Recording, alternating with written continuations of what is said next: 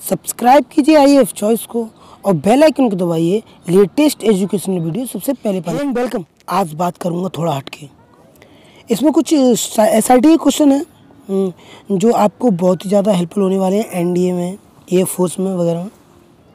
जिसमें switcher reaction test के question आते हैं उसके लिए बहुत हेल्पफुल होने वाले हैं। तो चलिए शुरू करते हैं बिना टाइम वेस्ट किए। वैसे तो ये बहुत ज़्यादा ही इम्पोर्टेंट है, लास्ट वीडियो जरूर देखिएगा, आपके बहुत काम में आने वाली है। जल्दी से शुरू करते हैं। चलिए पहला क्वेश्चन जो आप देख रहे हैं वो है, आपके मित्र को पैसे की अति आवश्यकता है क्योंकि उसके पिताजी के ऑपरेशन होना है, परंतु आपको एक पैसे से भरा पर्स मिलता है। आईडी प्रूफ उसमें जो ओनर की जो किसका पर्स है उसका ओनर का आईडी प्रूफ है। तो आप क्या करते हैं बताइए। मान लीजिए आपके मित्र को पैसे की अति आवश्यकता है, उसके पिताजी का ऑपरेशन होना है और उसी ही दिनों आपको एक पर्स मिलता है पैसों से भर, उसमें आईडी प्रूफ भी है उस ओनर का।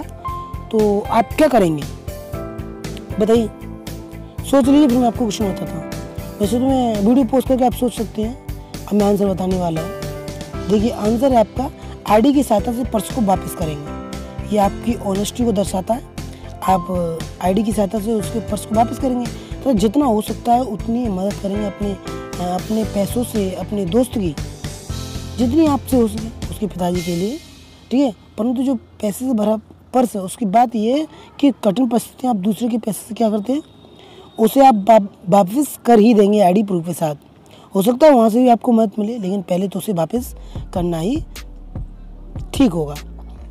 मान लीजिए सेकंड क्वेश्चन है, आपका कैप्टन जो है बीमार पड़ जाएगा, बीमार हो गया आपका कैप्टन एंड टीम बिना लीडर की हो गई है। अब आप क्या करेंगे।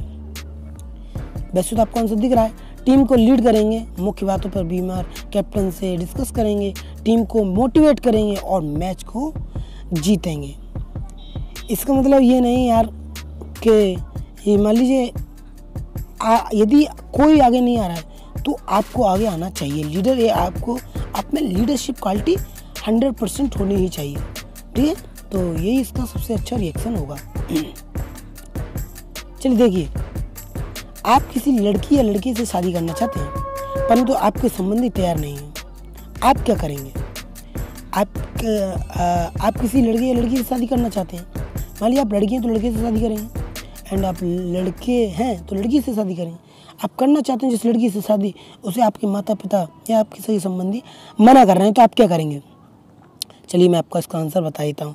अपने संबंधियों से इस बात पर चर्चा करेंगे, उन्हें लॉजिकली मनाएंगे, फिर उस लड़के लड़की से शादी भी करेंगे, ठीक है। यानी कि हमारे जो दृढ़ निश्चय है वो नहीं टूटेगा। आप अपने एग्ज़ाम से पहले बीमार हो गए, आप क्या करेंगे। चलिए मैं आपको बता देता हूँ। दवाई खाएंगे, सही आराम लेंगे, रिवाइज करेंगे, जैसा कर सकता है वैसा करेंगे एंड एग्ज़ाम देंगे और अच्छे नंबर से पास भी होंगे। पॉजिटिव हमेशा सोचना चाहिए। मैंने आपको बहुत पहले ही बताया होगा कि SRT के क्वेश्चन में कुछ नहीं, सिर्फ पॉजिटिवनेस आप में हमेशा बनी ही रहनी चाहिए, ठीक है। चलिए अगले क्वेश्चन पर चलते हैं। अगला जो क्वेश्चन है वो आपको देख ही सकते हैं, थोड़ा सा बड़ा है लेकिन चलिए देखिए। आपको अपने मित्र की बहन की शादी अटेंड करनी ही पड़ेगी, किसी अन्य शहर में है।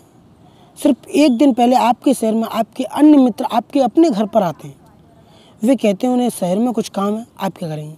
मान लीजिए आपको अगले दिन जाना है, लेकिन आज आपके अन्य मित्र आपके घर पर आ जाते हैं एंड वो कहते हैं हमको यहाँ पर कुछ काम है और वो काम करेंगे, लेकिन आपको कल वहाँ जाना था। तो बताइए आप इस स्थिति में क्या करेंगे।